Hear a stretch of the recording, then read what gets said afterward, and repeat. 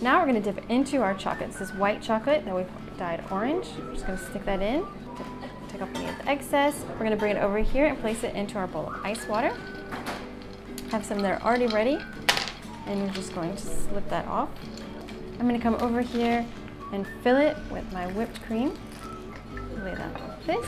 Take my second one, just like that. Place it here. Come and get our third one. Fill this one, and I'll place it here.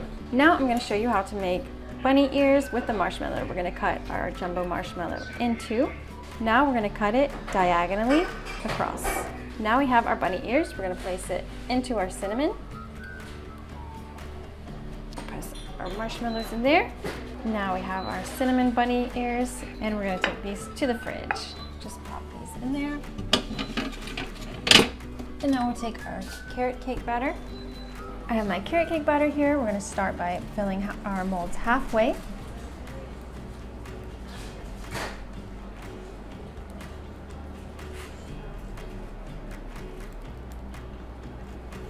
Now I'm going to take some caramel, and we're going to start pouring that into our molds.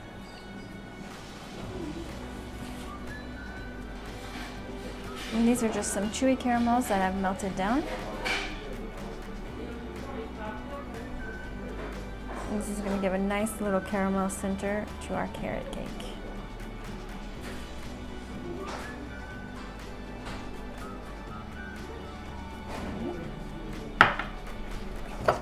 Now I'm going to add in some grated carrot. We're just going to grate that right over. A little extra carrot, a little healthier. And we're going to come back and we're going to cover them with our carrot cake batter. And this is going to all bake in together.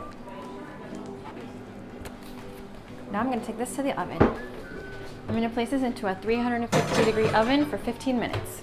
Our donuts are out of the oven and they've had some time to cool down. Now we're going to flip them out of their mold.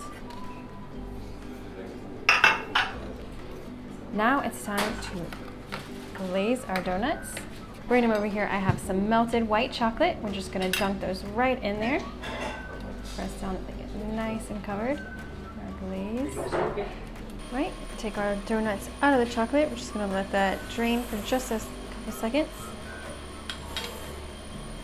And now we're going to take it and we're going to flip it onto our plate. I'm going to take this. Time to put together our little Easter bunnies. I have my donuts here. Scoop one up onto our plate. Start by putting the little feet here in the front. Now we're going to stick on the paws. We'll just add a little bit of white chocolate here and we'll just stick that right there. We're going to push our last little foot on. And now for the decoration, we're going to come in and we're going to get a little bit of chocolate on the paws. Dip it back into our chocolate on the side and the bottom. Now we'll place him with his friends on the plate. This is a great tablescape for your Easter table. We'll add our little carrots. And for a final touch, we'll add in our mint. Look. There you go, the perfect Easter dessert. So we're gonna roll this up. You're gonna have an awesome flavor. You got some sweet, you got some salty, you got some bitterness, you got it all. You got it all. Close your flaps in. And now we tie it up. So you pretty much grab this one here. Make yourself a nice tight knot. And we're gonna do the same with all of them. So you just do this. And make sure that all the flaps are closed in. You can go ahead and cut this off so there's no excess. Go, cut that, and cut that. Grab this bad boy and bring it onto the plancha.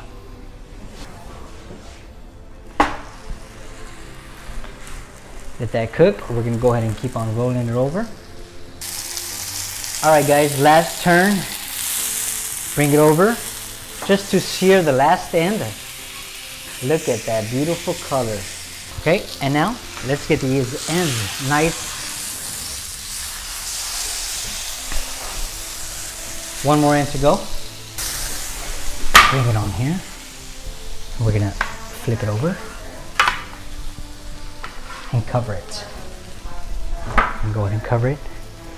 And this is a bourbon pecan glaze.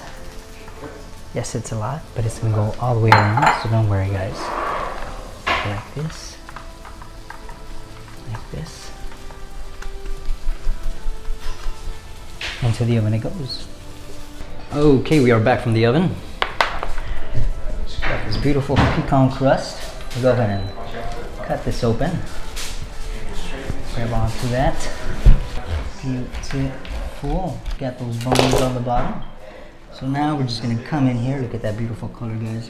And we're gonna remove our potatoes. I wish you could smell this, guys. It smells delicious. And we have our piece of beef here. And come through with a little pepper, little salt, just like this. Okay, a little pepper, and as you can see, there is a piece here for everyone, whether it's medium rare, or well done. Enjoy. You can find more recipes like this at chefclub.tv.